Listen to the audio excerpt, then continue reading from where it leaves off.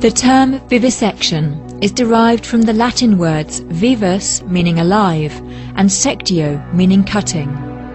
Animals are subjected to this unbelievably brutal practice in the name of so-called science. Jacqueline Dalziel explains why vivisection still occurs.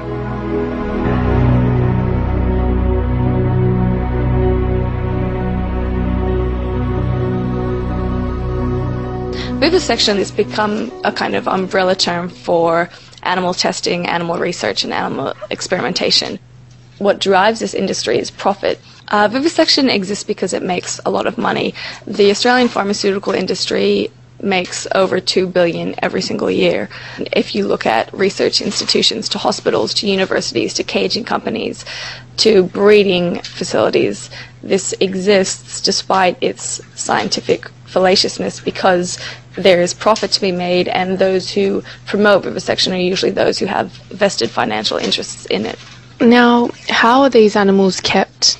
Inside laboratories, regardless of whether it's for animal testing or scientific research or medical research, animal liberation and animal rights activists in the past have found animals in extremely cramped conditions, animals who have not been given any veterinary care when they've needed it, animals living in squalor in their own feces, in their own vomit.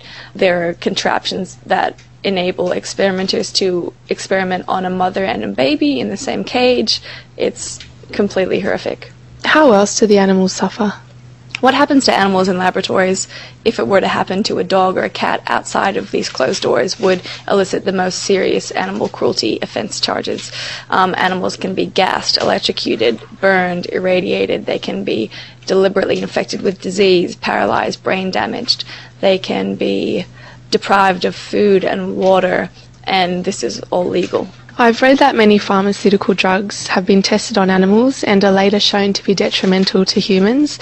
This shows that animal testing isn't an accurate method. Do you agree with this? Yep, definitely. As I was saying earlier, humans and animals have very basic, fundamental physical and anatomical genetic differences, which mean that if something passes an animal test, it is not necessarily safe for humans. Vioxx, for example, was withdrawn from the market in 2004. It was an arthritis painkiller. It caused 7,000 deaths and almost 30,000 heart attacks because it had passed animal tests and was then put into the hands of the consumer. This kind of stuff happens all the time.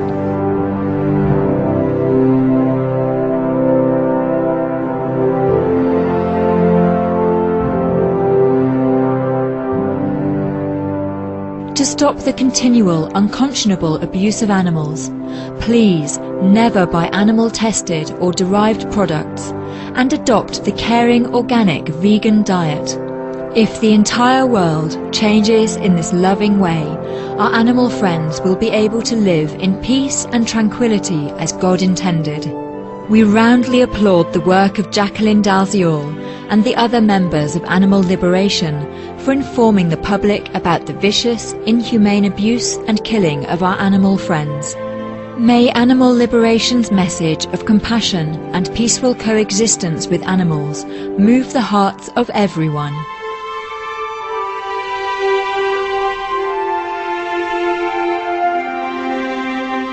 For more about Animal Liberation, please visit www.animal-lib.org.au. Thank you for your company today on Animal World, Our Co-Inhabitants. Coming up next is enlightening entertainment after noteworthy news. May all beings on the planet thrive in harmony and love.